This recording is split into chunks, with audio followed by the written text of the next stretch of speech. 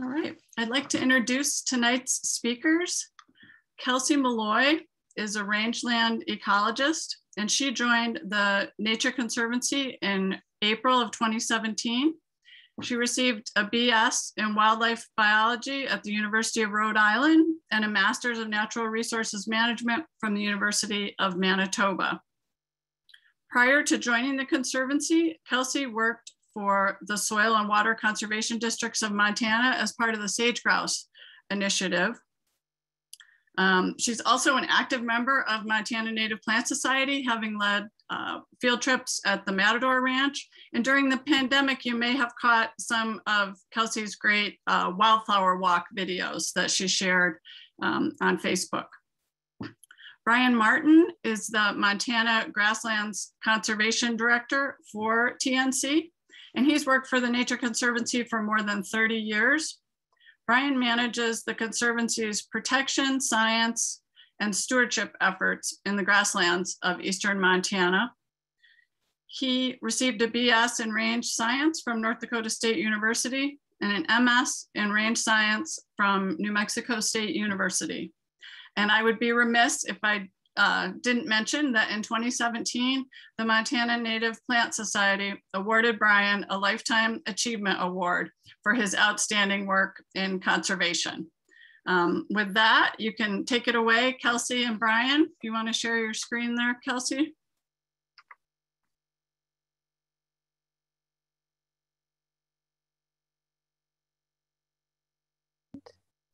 All right.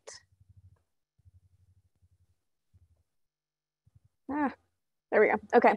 Thank you so much for having me tonight. It's so nice to get a chance to talk about native plants with people and see all these familiar names. And hopefully, if the wind doesn't blow you away tonight, the presentation will. So we broke our presentation into two components. So first, I'm going to talk about grassland ecology generally, and then specifically in Montana, with a focus on native plants, even though there's so many cool parts of grassland ecology. And then Brian and I will talk about some of the conservation going on in Montana around grasslands. So just to start with, I wanted to give an overview of grasslands in North America. Oops, sorry. So this map kind of shows where grasslands historically would have been the dominant landscape. A lot of these, as you can imagine, are no longer in existence. So for example, there's less than 0.1% of the tallgrass prairie remaining. And that is in line with what we've seen globally with grasslands, that they are a habitat type that has some of the highest conversion rates, as well as some of the lowest protection rates. So they're definitely globally of concern. Another thing I wanted to point out on this map is that it has the yellow as mixed grass prairie, and depending on what map you look at and who you talk to, some people have that be a wider range. So I would typically consider Montana to be more mixed grass prairie. But so these areas, especially there in the middle, that's, you know, what we consider the Great Plains, where grasslands are the dominant landscape. And one of the things that shapes grasslands, obviously they're landscapes that the dominant vegetation is grass. And so climate and precipitation is a big driver. So as you get past about 30 inches of rain a year, you start seeing deciduous forest instead of grasslands. And at that edge, can be issues with tree encroachment, and that's where you need fire and grazing to keep that at bay. And then below 8 or 9 inches a year, and then you get into more of a desert landscape.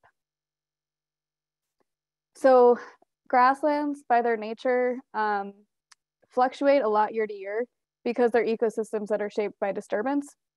So I'm just going to highlight some of the key drivers here. So one of those is fire. Historically, indigenous peoples use those as a tool and would set fires. And fires are also started by lightning. The further east you were, the more frequent your fire return interval would have been. Now in the current landscape, there is much less of a fire culture depending on where you are, and a lot of wildfires are suppressed. So in many ways, that driver has been mostly removed from the landscape. Then in the bottom, I have that image of a little storm. as I mentioned, precipitation is a big driver because it keeps it dry enough that grasses flourish and trees don't. But it also means that every plant and animal that lives here has to be able to adapt to fairly dry conditions. So there's a lot of different ways that they do that. And I'll talk about some of those in a little bit. In the Northern Great Plains, most of our precipitation comes in April, May, and June, and usually in smaller showers. Although with climate change, we can expect to see more extreme weather events. And so that's just something to keep in mind, that in areas where you have more precipitation happening in the winter instead, they tend to be sagebrush or shrub-dominated landscapes instead of grass-dominated landscapes. And then, of course, the big driver is herbivory.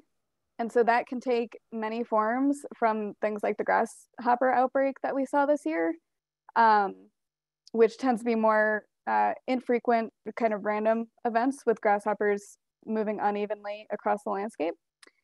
As well as mammals like rabbits, antelope, deer, elk, and historically bison. So now most of our rangeland systems are, both public and private, are used for domestic livestock, primarily cattle. The end result, though, is that grazing pressure can help shape the habitat. So, you know, some plant species are more or less resistant to grazing.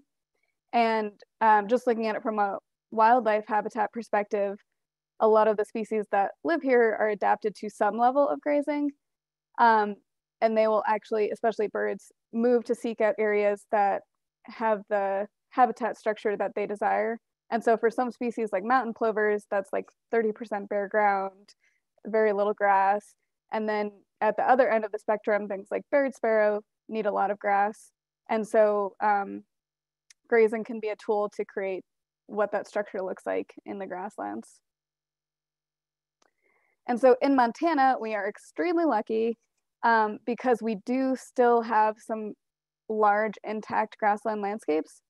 So a lot of our species are only found in areas with like really big grassland landscapes, like not 40 acres, not 60 acres, not 200 acres, but like hundreds of thousands of acres of grass.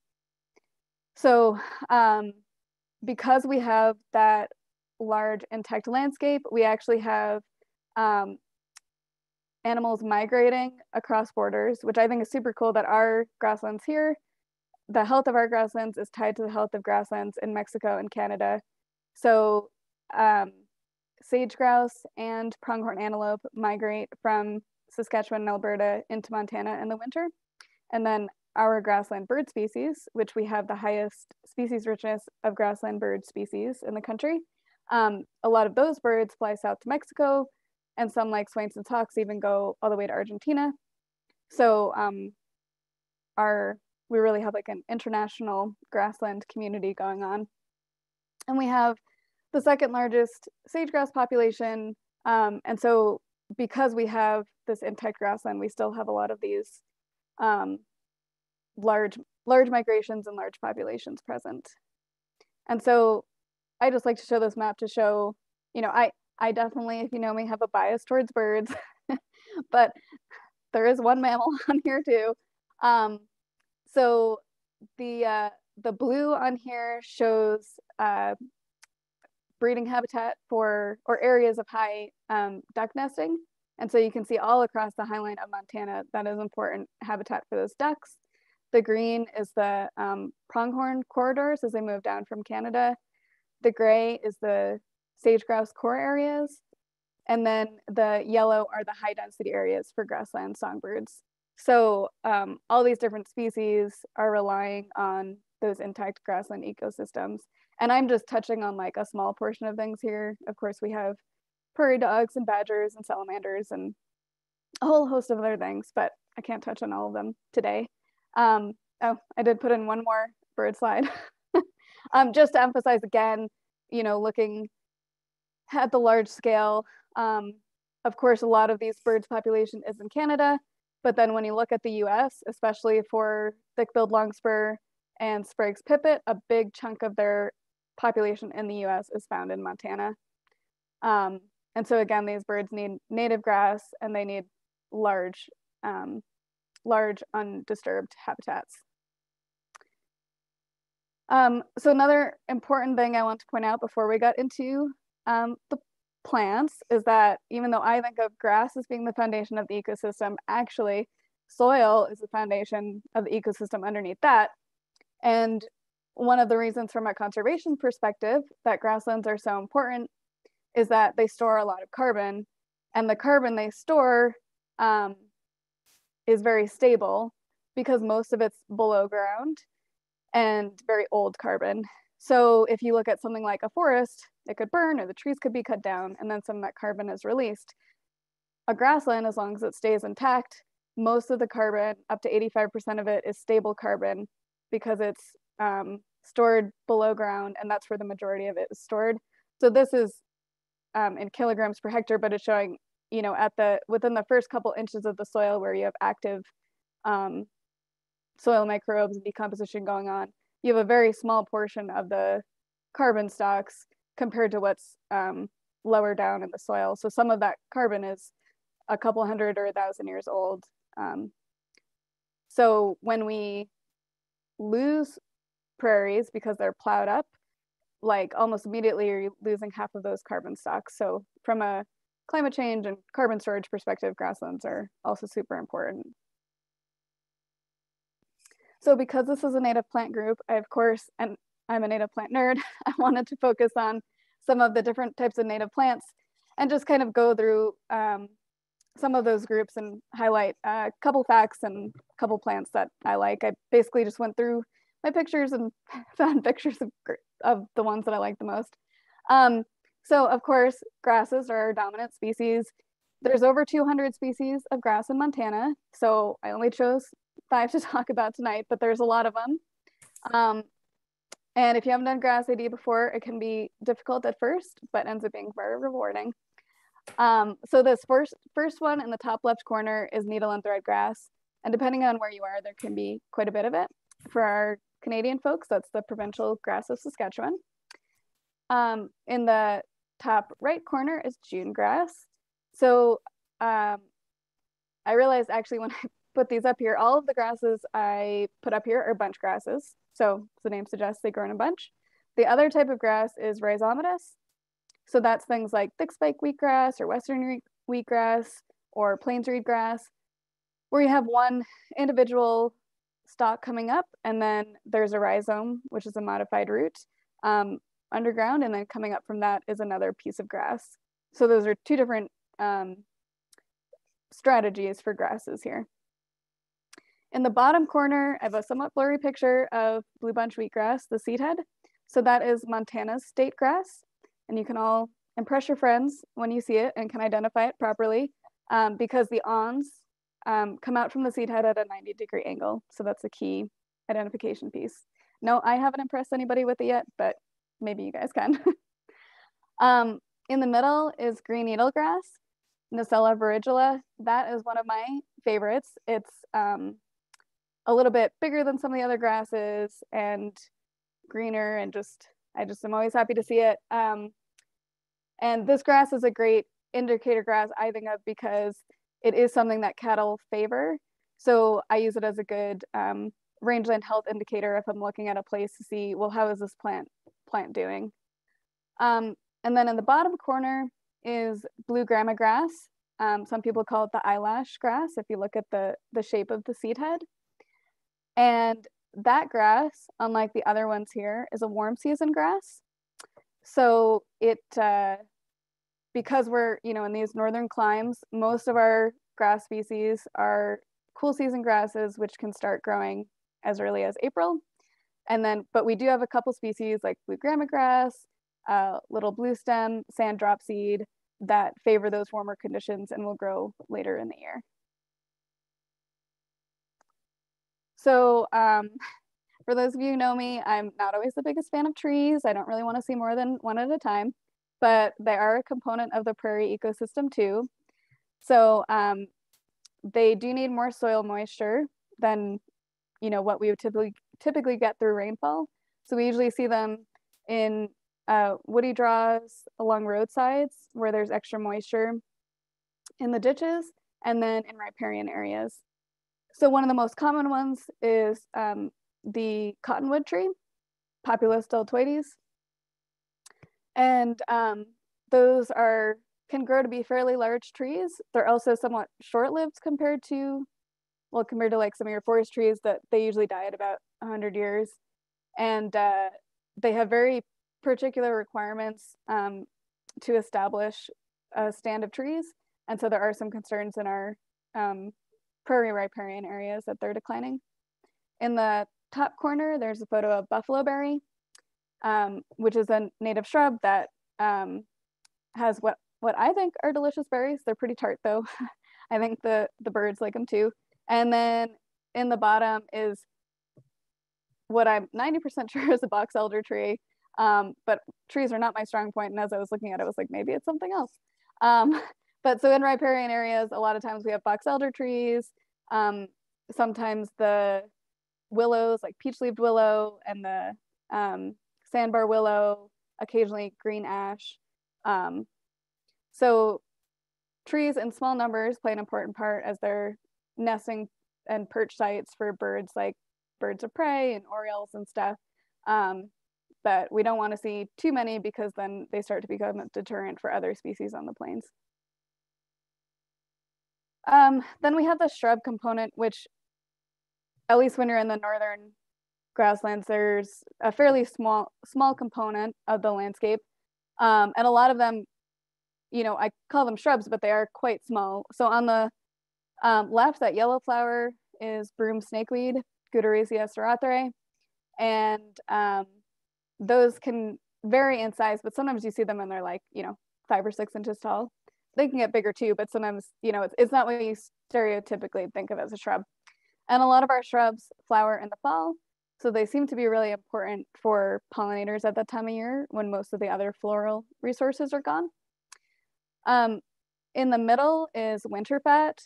The scientific name is Crescenta Nanacovia lanata, which is quite a mouthful, but kind of fun to say.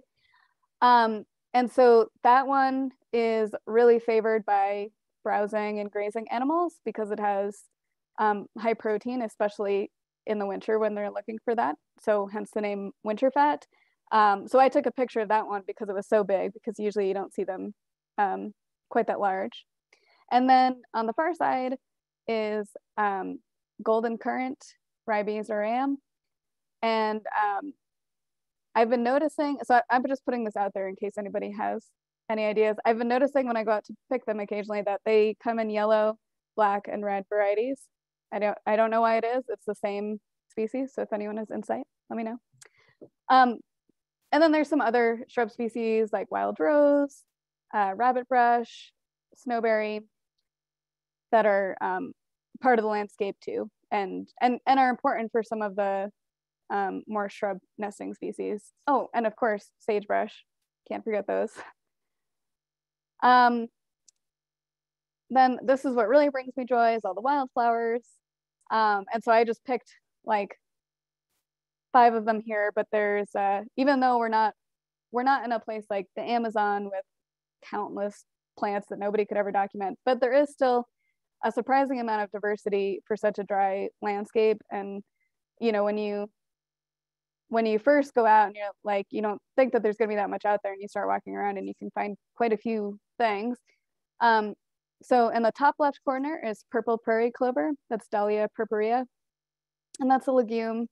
And it smells really nice, and the bees seem to like it. In the bottom left is prickly pear cactus, Apuntia polyacantha. And in the middle, so I like this plant so much, I actually put it in this presentation twice.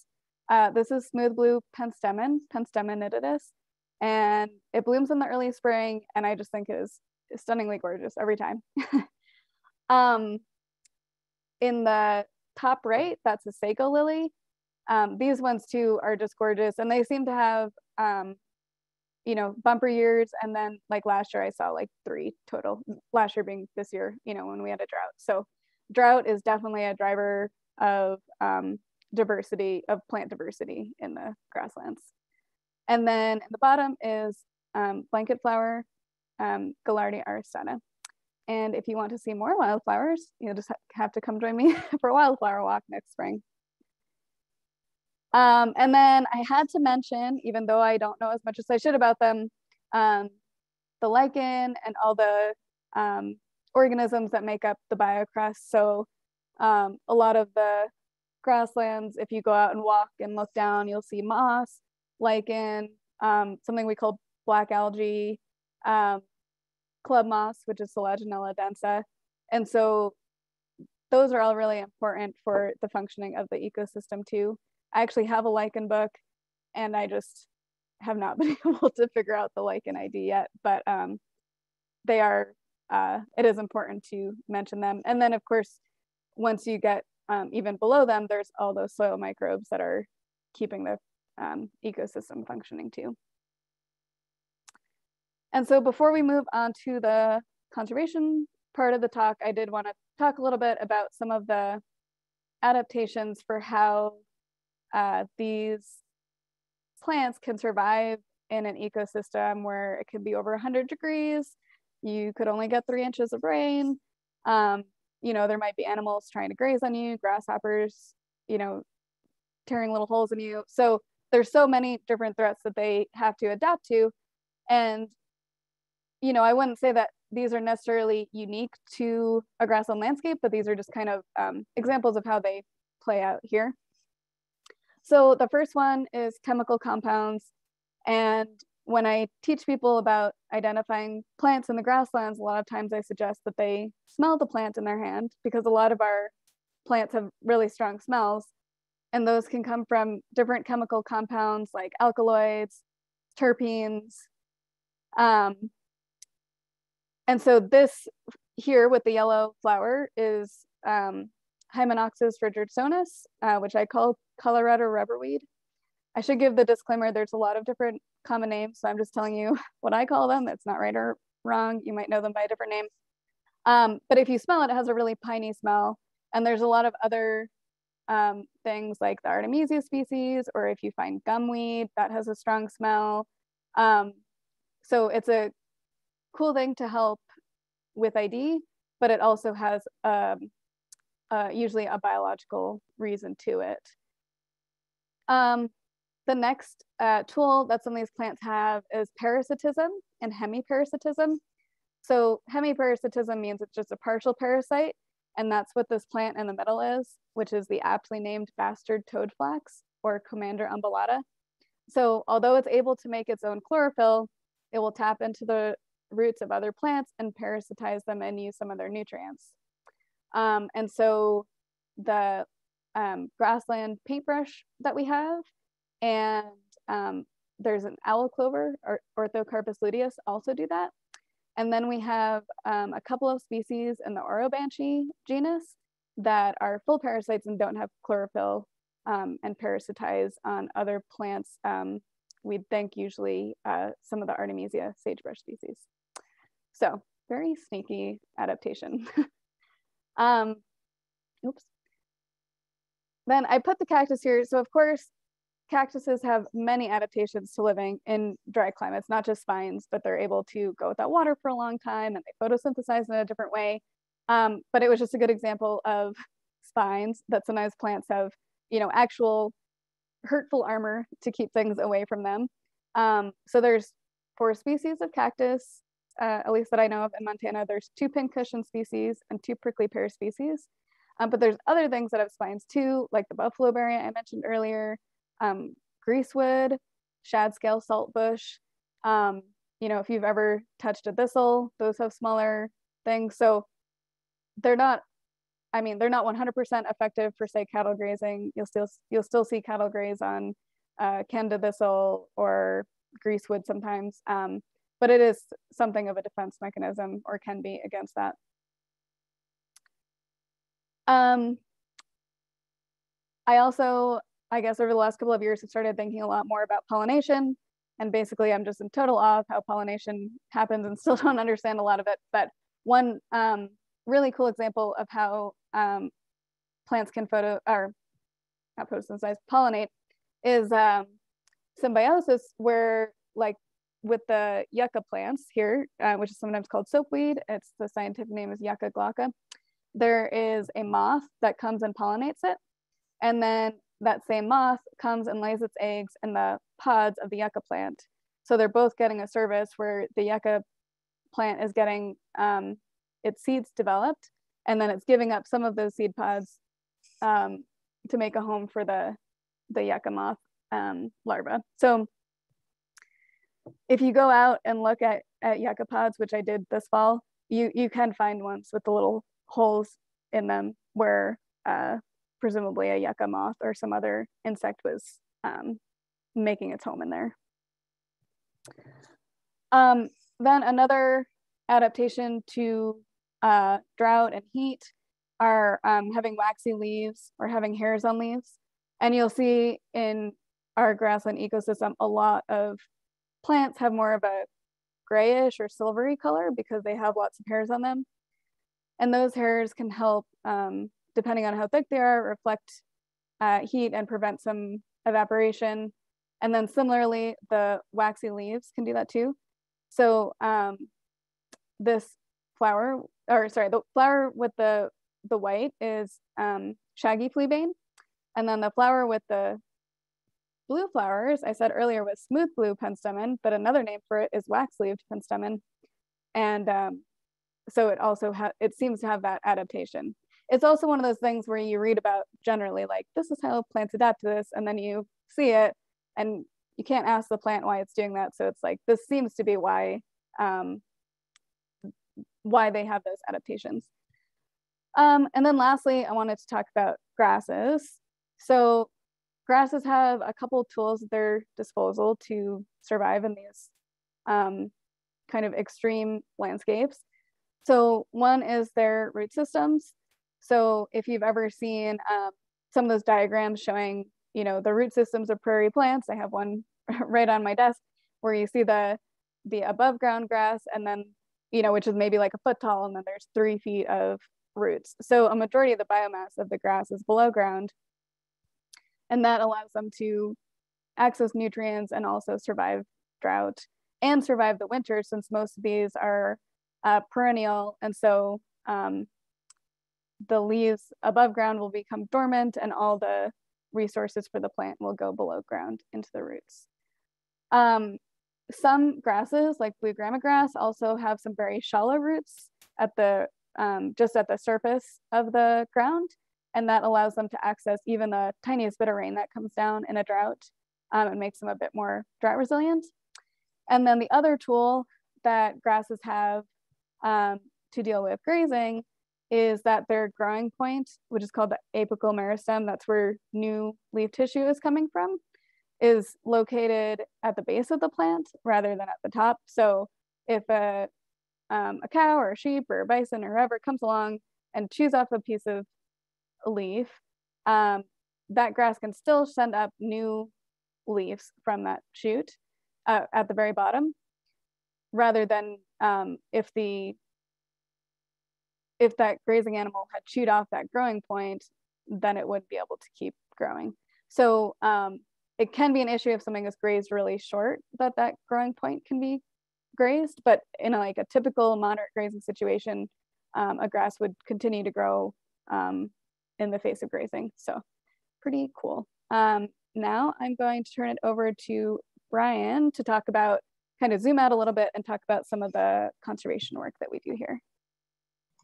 All right, thanks Kelsey, and thanks everybody for taking time this evening to participate in our conversation here. So I'm going to just talk through part of our conservation work, and then Kelsey's going to jump back in again. And if you look at the map, this is obviously Montana, and these are the places where the Nature Conservancy is working across the state. So Crown of the Continent in the northwest part of the state, the High Divide headwaters in the southwest, and then in the northern Great Plains portion of the state, we have sort of 3 large landscape areas that we work in. And if we looked at the entirety of eastern Montana, we're really fortunate in the state that there's many other very intact and high conservation value areas in other parts of eastern Montana. And the reason why we selected these areas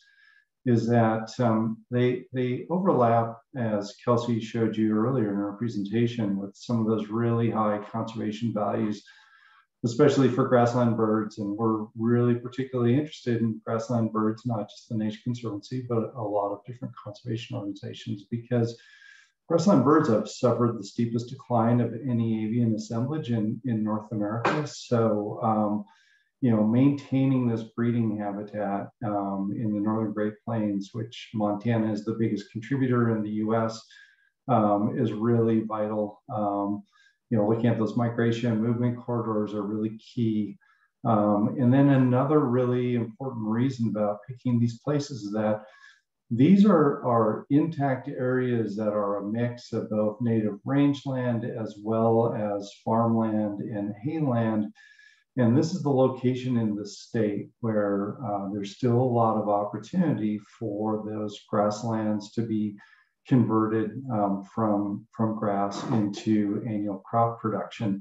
So some of those southeastern parts of the state, you know, more rough and rugged kind of country, not really farm ground down there per se, still high conservation value. So we look at these three landscapes, and that top one to the right is Bitter Creek, which is named for the Bitter Creek Wilderness Study Area. And that crosses over into Saskatchewan and includes Grasslands National Park in Saskatchewan, which is sort of the northern end of the extent of a lot of mixed grass prairie now in Saskatchewan. As you move further north in Saskatchewan, better than 80% of Saskatchewan's prairies have been farmed. So Montana is really the base that keeps the grassland systems in Saskatchewan sort of functioning and healthy. We're actually feeding conservation benefits to the north. To the south of that Bitter Creek area, and I should mention that Bitter Creek's mostly a mixed grass system. Once you get into the Montana glaciated plains, that's a mixture of mixed grass prairie and sagebrush. One of the three most important places for breeding greater sage grouse in the US, as far as density of males per square mile, by far the highest in Montana, and really an outstanding landscape, and really kind of a unique mix where you'll be in mixed grass, and then over the hill it's sagebrush grassland. And then to the south of that is the Musselshell Plains, which is trending towards mostly a sagebrush system, but then has some really cool interspersions of ponderosa pine, woodland, and savanna, kind of classic Missouri River breaks if you've driven through across the highway there in the CMR. Contains that kind of country. So these landscapes all share overlaps with each other. They all share some species with each other, and they all are somewhat different from each other. Interestingly, they're all three connected by pronghorn, as Kelsey mentioned. One of the longest land mammal migrations recorded was a pronghorn that started out north of Bitter Creek in Saskatchewan, and by the time her collar fell off in the winter of 2011, she was heading for the Yellowstone River. So would have made ultimately a 450 mile or so round trip migration movement. Next slide, Kelsey.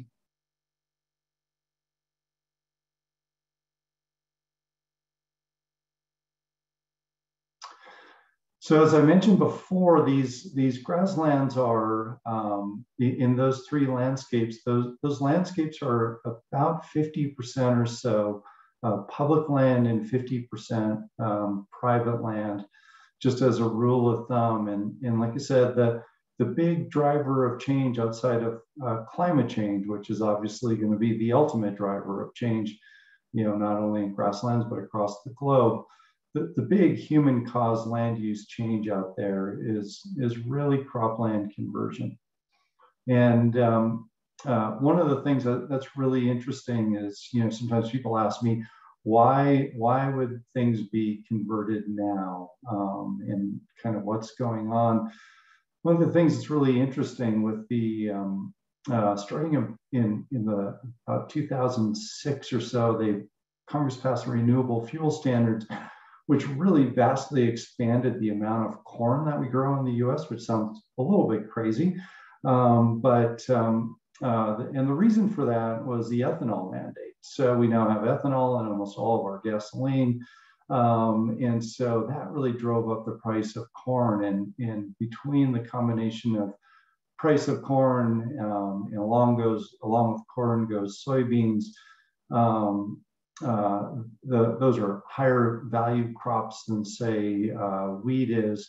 And so GMOs have also come big onto the horizon for both corn and soybeans. So what's happened is the Corn Belt moved from the I states, Iowa, Illinois, Indiana, southern Minnesota, places like that, and the very eastern part of the Dakotas, to now if you drive on I-94 in North Dakota, you hit corn almost at the Montana border.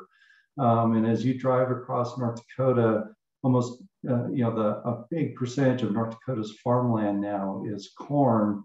And like I said, along with corn goes soybeans. And one of the really interesting things is that in 1980, there were 0 acres of soybeans grown in North Dakota because there were no GMO soybeans that could grow there. And the reason why I'm kind of going on and on and on about corn and soybeans is that if you don't grow wheat in North Dakota, which used to be the #1 wheat growing state, well, you got to grow it somewhere. And so what happens is that corn and soybeans in the Dakotas pushes wheat west and south. So it comes to Montana, comes to parts of Wyoming, really pushes down into western Kansas, into other drier regions in the Great Plains. And so what we've seen with this change in agriculture is that we've seen sort of a second kind of big breakout in grasslands. So there's the initial homesteading, a bunch of grass went back onto the landscape in the 30s and 40s. And now there's sort of a continuous kind of change that's occurring out there. And just in average across the Northern Great Plains, World Wildlife Fund has documented that we lose on average about 1 million acres of grasslands a year. Not all that is native, some of that's former Conservation Reserve Program lands, but we're losing about 1 million acres of grasslands a year. And you can see, like in this top left photo, I photographed this, that photo's from 2012. Wheat prices were super high and they just scraped the topsoil with the rocks and windrowed the rocks at the edge of the field and busted out a quarter of a section. And, some of our soils are really conducive to growing things, but because we are in a low precip area, a lot of that north central part of the state is 10 to 14 inches. And we have a lot of wind erosion. If you had 78-mile-an-hour winds here at my house last night, and we can move a lot of soil really quickly. And, all that Dust Bowl image that comes to mind is, still happens today. I took that photo on the bottom left in April this year. So, and you can see in that map on the bottom right that Montana, South Dakota, and parts of Wyoming are leaders, unfortunately, in loss of grasslands. Next slide, please. So what does that mean? So when we're working in these landscapes, and as Kelsey mentioned about the vast majority of the private lands and most of the public lands are used for either farming, haying, or livestock production.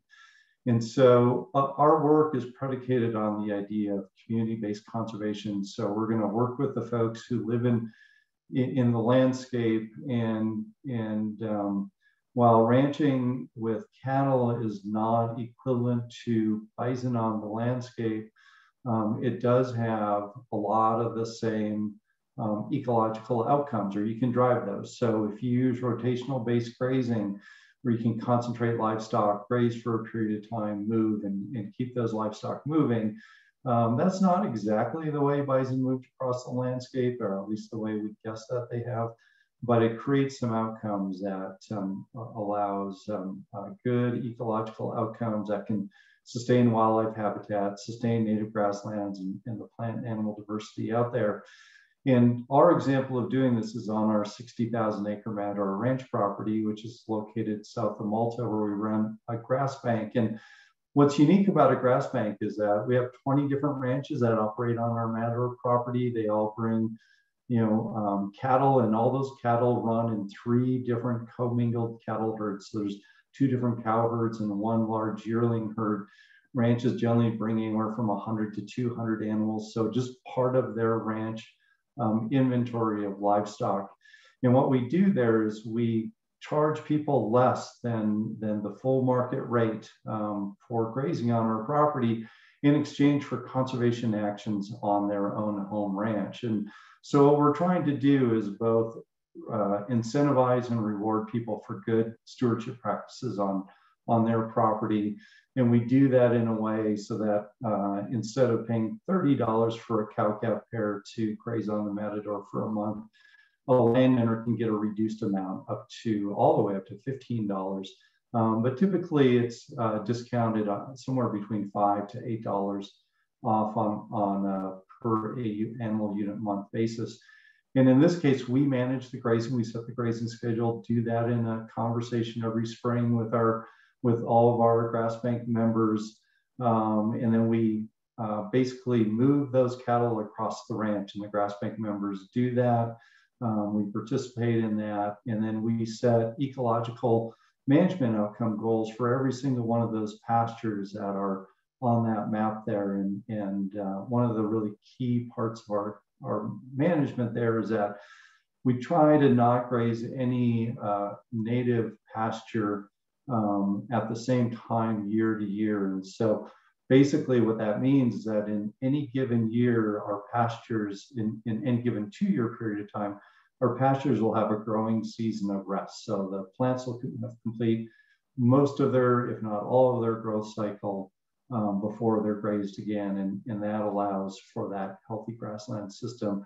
And that's, our discounts are predicated on those things, as well as keeping prairie dogs out on the landscape, not farming their native rangelands. So if you ever break ground on your ranch, and we monitor these things on a grass bank ranch, then that ranch is forever out of the grass bank and can't come back in. And so the result is that now annually we're affecting management on our 60,000 acres that we manage. But we're also impacting another 300,000 acres on those grass bank ranches. Next slide, please. And so this is just a little bit of an idea of how it works. And Kelsey had talked about some of the different plants and things. So in the foreground, you have this ungrazed, mostly needle and thread, a little bit of green needlegrass mixed in there, half a dozen other different grass species. And if you look where the greener vegetation is at, where those yearlings are standing, that's actually on the edge of and in a prairie dog town. So just a little bit further back, there's actually a fence that runs through there. There's a prairie dog town, and those prairie dogs are on both sides of the fence. And one thing that we know about herbivory is that grazing animals always go to the greenest, most palatable forage. So interestingly, when we have cattle on the Matador and it's May and June, the very first place they go to graze in any given pasture is where the prairie dog towns are at. So we actually see this sort of symbiotic connection between grazers, and the cows sort of create an advantage for those prairie dogs by removing excess vegetation, which the prairie dogs are trying to keep the grass short. And then by those cows grazing there, they're getting the most palatable, most nutritious vegetation, and that allows those prairie dog towns to expand and grow. So just one example of how we can manage grazing across these different properties across the Matador. Next slide, please. So one of the other really key parts of our work is thinking about, well, how do we keep these grasslands intact? And this is just a two of the three landscapes. So when we bought the Matador, it was a sort of a couple step process, but that on the left-hand map there, on the left side, there's a green kind of squiggly polygon there. That's the Matador Ranch, which is both TNC owned property as well as some BLM and state lease land. And then the orange that you see right next to it, and then a little bit to the right, were private lands that were under conservation easement. And so when you look in 2002 at the orange on the map, there's almost no orange out there. The yellow color I should mention is Bureau of Land Management land, and then the lighter sort of kind of just a little bit of an off-white, that's all the private land that's out there. So you can see within these landscapes, there are a mix of public and private lands, and almost none of those private lands had any conservation permanent protection on them in 2002. And if you then look over to the right, what you can see again is, just to give you bearings, Matador again is in green on the left. This is in 2020. And you can see other bits of green that's scattered in that Montana glaciated plains area, and then a great big area of green in that Bitter Creek area. And those are all Nature Conservancy conservation easements. So we've secured just short of 100,000 conservation acres in conservation easements in just over 10 years. Darker reddish orange is other conservation easements. Most of those are held by U.S. Fish and Wildlife Service, associated with protecting prairie pothole sort of habitat, which is in this landscape as well. And then that kind of a little bit lighter orange, those are those grass bank ranches. So that's that 305,000 acres that are 300,000 acres every year that we bring in. And it's a little bit difficult to tell, but you can see that there's actually some green that would overlap some of those grass bank ranches, because we have been acquiring easements on grass bank ranches as we go. And so as a consequence, in 2002, there was less than 50,000 private land protected acres in that glaciated plains area. Now there's well over 100,000 acres of private protected lands. There's about 300,000 acres of tillable private lands. But overall, about a third of those private lands now are protected from tillage. And if you look up into that Bitter Creek area, we secured just short of 56,000 acres in conservation easements there.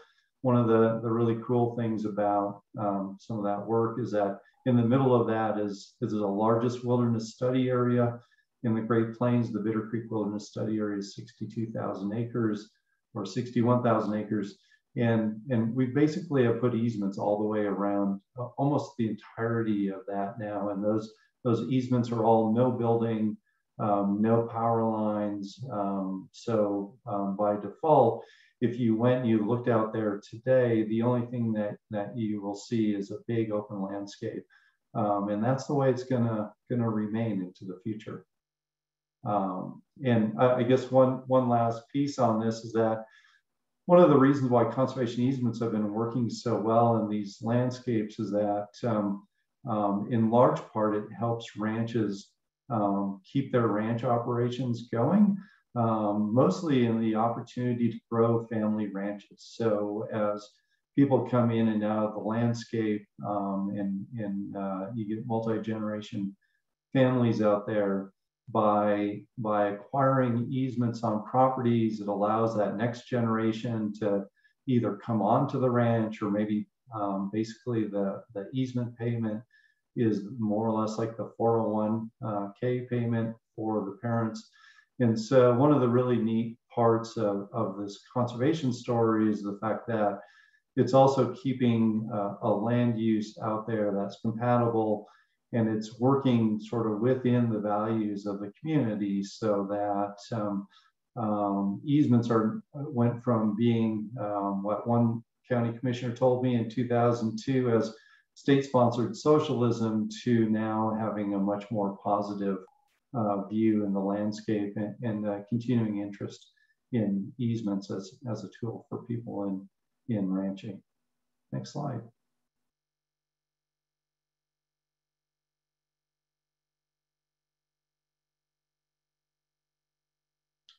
Back to you, Kelsey. Yeah, I don't know why I had so much trouble changing between the slides there. So I just have a couple more slides to wrap up a couple of other conservation tools that are being used on the landscape. So one of these is called a Candidate Conservation Agreement with Assurances. Total mouthful, but great program. This is what I do a lot of my work on. And so these agreements are typically agreements between a private landowner and the U.S. Fish and Wildlife Service. In this case, we have that agreement, but it's a programmatic agreement, which means we can enroll private landowners within our agreement. So the idea is to proactively address threats to species that could end up on the endangered species list. So this particular agreement that we have covers those 4 grassland songbirds that I mentioned early on, as well as sage grouse. And there's 12 threats that Fish and Wildlife Service identified. So things like habitat loss and fragmentation, noxious weeds, fences, haying. And so we work with landowners to create management plans that address those. So for example, with fencing, it doesn't mean that they can't have fences, but that they work with us to make sure that they're not near a lek, or that they're, just trying to minimize the harm that could be caused to those species. And then those landowners then get regulatory assurances that if those species end up on the endangered species list, they won't face additional regulations. So this is a great tool to address a number of threats. And these are 20-year agreements. So they're a bit shorter term, but still long enough to be making an impact. Within those, we also work with private landowners on different types of on-the-ground stewardship projects. So the picture on the far left is a beaver dam analog that we worked with Pheasants Forever to put in on a property in Phillips County this summer. So we're just starting to expand on that work. This is something that the Nature Conservancy in Montana has been doing in Southwest Montana for a long time. And now we're expanding up here to improve the health of our riparian systems. And, this could easily be a presentation in and of itself about beavers and prairie streams and things like that. And then we're also have worked on some grassland restoration projects, which is typically taking some of that marginal crop ground where people aren't getting a very good economic return. They're usually highly erodible soils, and planting them back to native grasses and forbs. And so that's always really rewarding because, where we have this trend of sometimes we're losing habitat, this is a nice way to reverse that trend and actually recreate habitat.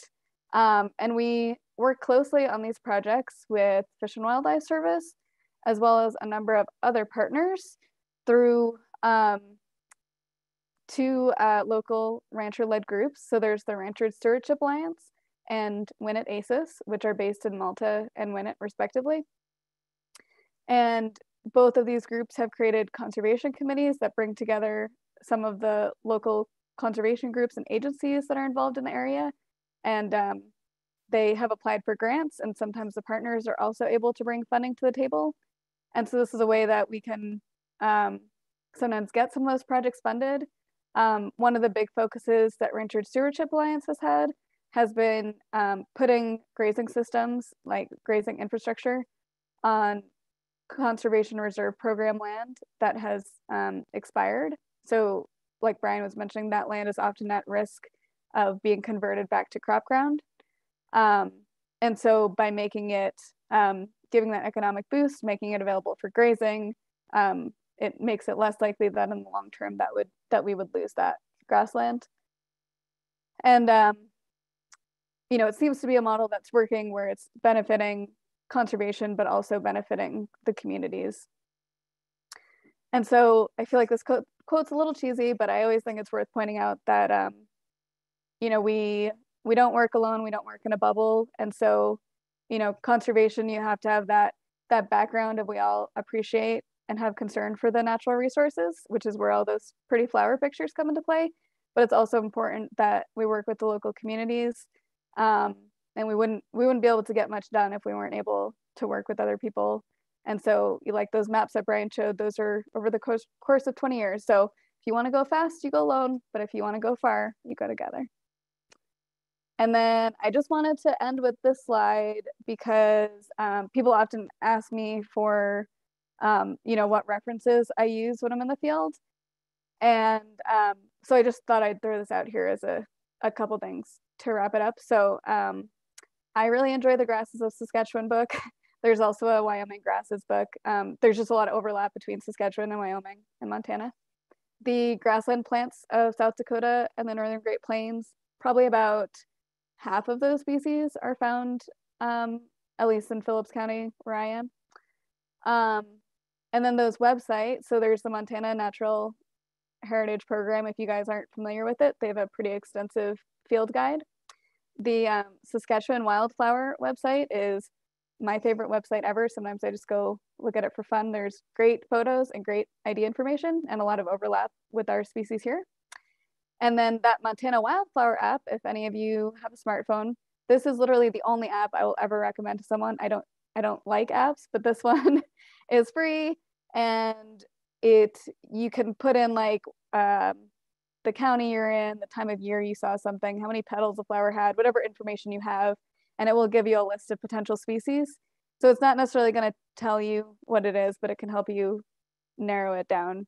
So that can be helpful, especially if you're getting into it. So I just wanted to provide that. Also, if anyone reaches out to me, I have like countless other PDFs and guides and stuff that I can send you for Grassland ID. So yeah, that's all we have. And I really appreciate the opportunity to talk tonight.